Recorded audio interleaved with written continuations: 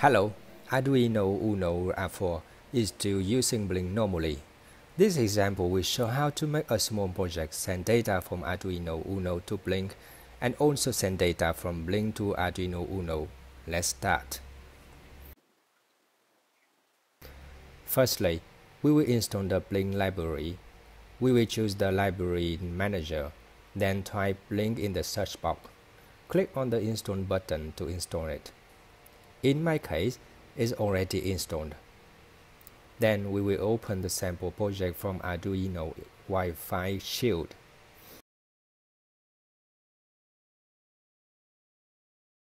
We still keep the Blynk simple Wi-Fi. Meanwhile, this Wi-Fi we will change to Wi-Fi S3. I will comment out the Blynk ID and compile the project to check if the project can work. Compilation has no error. It means everything works fine.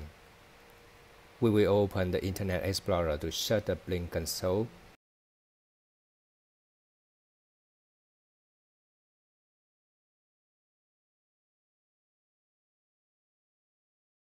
In case you don't have Blynk account, you can re-register for free. We will click on Developer Zone and then New Template. I will make name as Uno R4 YouTube, then choose Arduino here.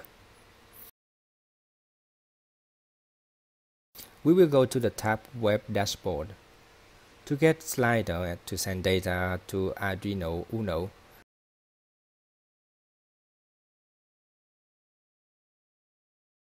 this slider will refer to visual variable in Arduino code, and we will make the max value of this slider is about 33. Next, I will take the label to receive data from Arduino Uno.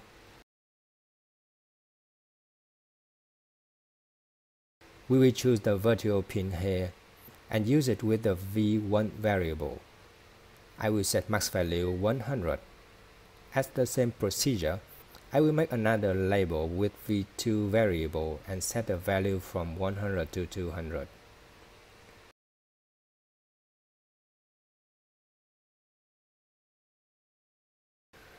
Okay, when we finish, we should press the Save button to save our work. We will go to Device section and refresh it to see the Uno R4 YouTube. Our device is still offline because it's not connected to the internet. We click on the device to get device information and then paste it into Arduino code.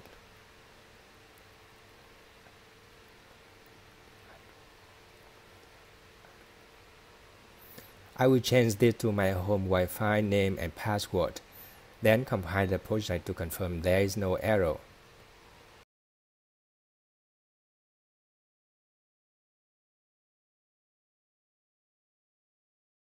I will change those variables to V1 and V2. V1 and V2 are a random value from 0 to 100 and 100 to 200. We will need this code to set an interval sending data from Arduino to the Blynk and run the timer at the loop section. The things we must remember is to declare the timer at the top of the code. Everything seems normal. We will compile and upload the code. After uploading and waiting for the Arduino Uno connected to the internet, we will go to the Blynk to see what happens. It has online status here. Click the device. We can see the value of two labels is changing. One is changing from 0 to 100 and another is from 100 to 200. And this slider is still not sending data to Arduino. We will move to the next section to make it. At first, we will use the Blynk write function to get data to the V0 variable from the Blynk. Of course, we will need to declare the pin value here. I use the serial print function to show the received value. Compile and upload the code to the Arduino Uno R4. At first time, we receive the value is 0. We return to Blynk and adjust the slider to change data. The value now is 18. Let's return to the Arduino IDE.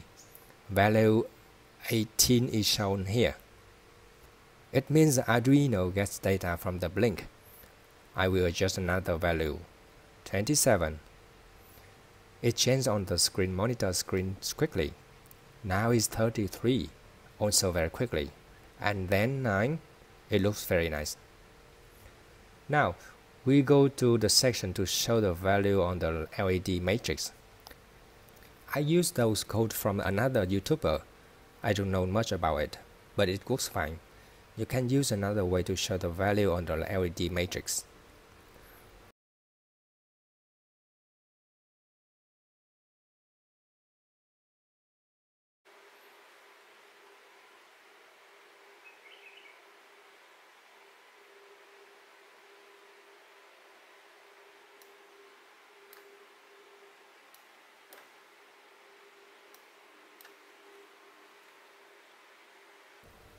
The last section is for installing the Blynk app on the iPhone or the same in Android. We go to App Store to get the Blynk application, and then, same as the web version, we will log in our account and then make the slider, the gauge for variable V0, V1, V2. Okay, thanks for your watching. I hope this video can help you to get confident to use Blynk with Arduino Uno R4. Thank you.